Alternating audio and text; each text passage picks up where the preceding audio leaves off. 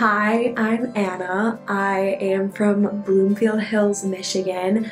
I am 17 years old. I recently finished the college application process. I was accepted Georgetown University for the early action round, and I'm still waiting to hear from a few schools for a regular decision. I think that it's just a very overwhelming process. Like, anyone who has even started looking at the Common App website, even though it's pretty easy to navigate, knows that it's a pretty difficult, it's very time-consuming process. And I think that the reason that I just wanted to have someone to help me with that was just because I didn't want to take it on all on my own. And I wanted to have someone who was familiar with it because, like I was telling my friends a few weeks ago, I feel like applying to college and stuff is now just not even something people just do. It's like an art. Like, a lot of people have really kind of perfected how you can make yourself sound like the best version of yourself.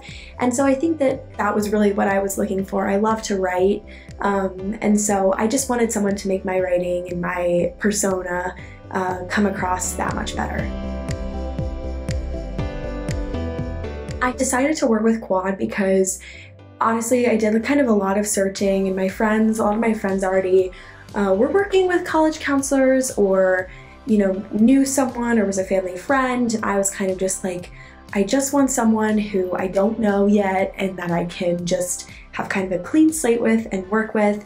And honestly, when I looked at Quad, I was just very happy to see that they had the numbers and they had the people and the resources, and I just think that was the most beneficial to me. It was very straightforward, unlike some other services that I was looking at the time. So now I'm really happy that I ended up picking Quad.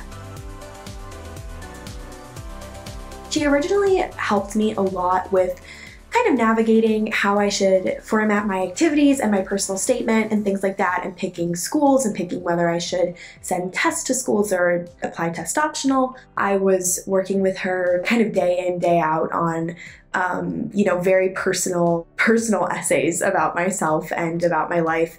And that's really where I feel like she shines. Like, she just is amazing at digging out the best personal qualities in people and just writing about it. Her personally, she's just someone who's great to work with. I was so happy to get to even just meet her as a person. She was so kind and so accepting of the details of my life and just the things that I wanted to share and the things that I didn't want to share. And she was always so respectful, but she was also very perfectionist, just like I was. And she was like, we are going to get this out the door. It's going to be done. It's going to be great. We're going to check it over a million times to make sure it looks just the way you want it to, which is just what I needed someone to do. I needed someone to advocate for me and for what I wanted. So I was really happy working with Yasmin. Yasmin's ability to kind of be vulnerable about her own self and about her own life, and just being able to have a conversation that makes you more willing to write. I think that it was really nice to work with someone who didn't feel like they had to write my essays for me, but also wanted to open up so that we could write something that was really personal to me and would really get me where I wanted to go. So I would say that her personal vulnerability in working with me and just being able to share details about herself and having me kind of bounce off of her and her kind of bounce off me was just really conducive to a very productive and safe writing environment, and I just really liked that. I think my greatest piece of advice would be, don't force what doesn't work.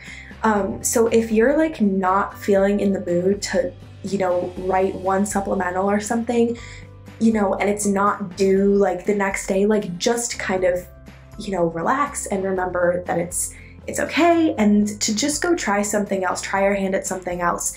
And that doesn't mean go sit around and do nothing, but it also means just really go with what you feel you could do at the moment, because there's a lot of things that you have to write, and there's a lot of stress, whether you want it or not, involved in the college application process.